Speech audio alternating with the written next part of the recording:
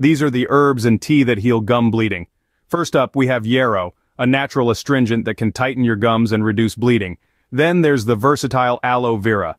Known for its soothing properties, it also promotes gum health when applied directly.